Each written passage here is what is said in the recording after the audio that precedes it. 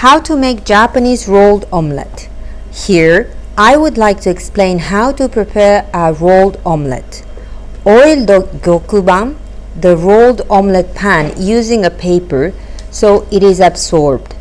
Before pouring the egg liquid, always check the temperature of the pan by placing your hand over it or by bringing it closer to your cheek. Fill half of the 180 cc ladle with the prepared egg liquid. If the pan temperature is too high, the egg liquid burns. However, if it is too low, the sugar of the liquid tends to remain. Therefore, pay attention to the sound when you pour the egg liquid. After pouring the liquid, spread over the surface, and if you have bubbles, break them. The heat should be medium to high heat. When the surface raw part gets immobile, cut with the chopsticks the both sides and the upper part, and by flipping the pan, fold the omelette in 3. When folding, make sure that the surface is still raw, because if not, it won't stick, and when you will cut the omelette to make sushi, it may crack. Oil well the empty top side of the pan, and when the omelette of the bottom side of the pan is well cooked, move it to the top side. Oil the bottom side of the pan. Fill 80% of the ladle with the egg liquid. If you hear the same sound as the first pouring, your omelette will be beautiful. By using the chopsticks and by inclining the pan, spread the liquid under the omelette. After spreading the liquid under both sides and in the center, hold the omelette with the chopsticks and incline it toward you so the remaining liquid comes to the bottom side of the pan. If the liquid remains on the top side, the cooking time of the top and bottom side will differ. Cook the bottom side with the remaining heat and control the temperature with the liquid under the omelette of the top side. That is the basic. When you have bubbles in the center part, spread the remaining liquid again under the omelette, hold it with the chopsticks, and make the excess liquid to come to the bottom side. When the omelette close to your side makes bubbles, it means that it is cooked. Using your chopsticks, break those bubbles, incline the pan on both sides, and when you successfully detached the omelette from the pan with the chopsticks, and let's flip the omelette. Generally, you fold it in 3 the second time too, and when the flipping part stuck, you flip one more time. Oil well the empty top side. Here, if there is too much oil, the omelette will slipper too much and the flipping gets difficult. As the omelette pan already has oil on it, a little quantity of oil is enough.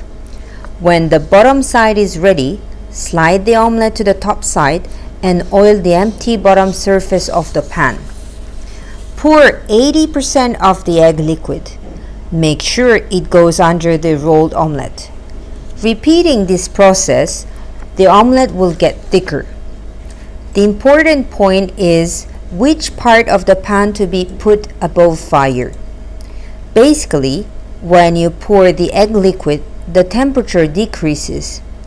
Therefore, the fire should always be under the omelette. The tip when flipping the omelette is to hold firmly the omelette pan's handle. Move the index as you can see here. Here, if you pull the elbow as when you're using a normal pan, you won't be able to flip the omelette, but just slide toward you. Further, even if you move it up, the omelette won't roll.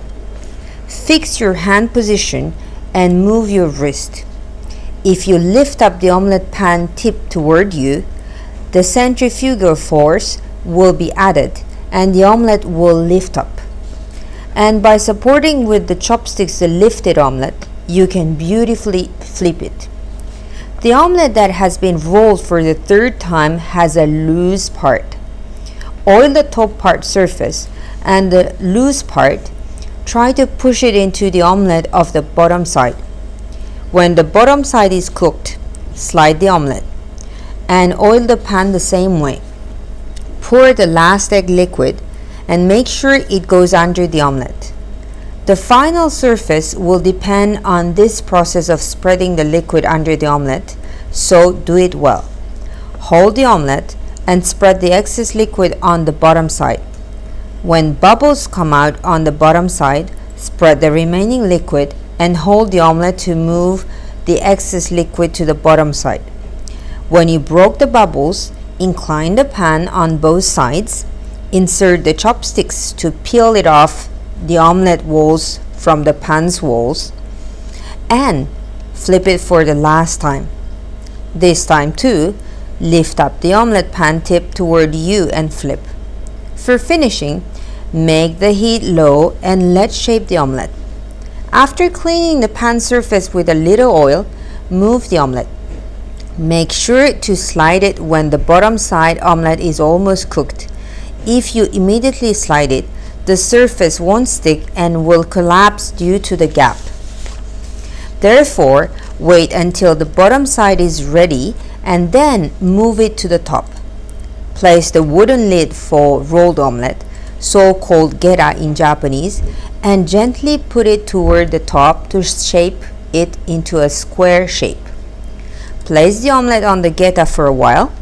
By turning over the omelette using the geta, you can change the front side to the back side.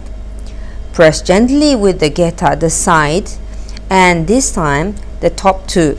Repeat this process a few times until you have a beautiful shape and good degree of burning. Now let's switch the back and forward of the omelette.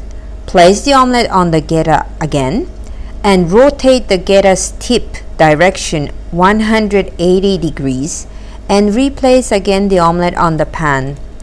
This process has to be done because the far side of the omelette is touching the pan and so cooking well, but the closed side is not still cooked. The omelette walls tend not to be well cooked and may be half raw, so make sure to cook it well. Place it on the geta and then place it on the plate with a paper on it. After it cools down, wrap it with paper and store it in a fridge. Make sure to use the omelette within 2 to 3 days. The pan that has been used to make the omelette has omelette burns, sugar, and remains. Therefore, after using it, clean it well.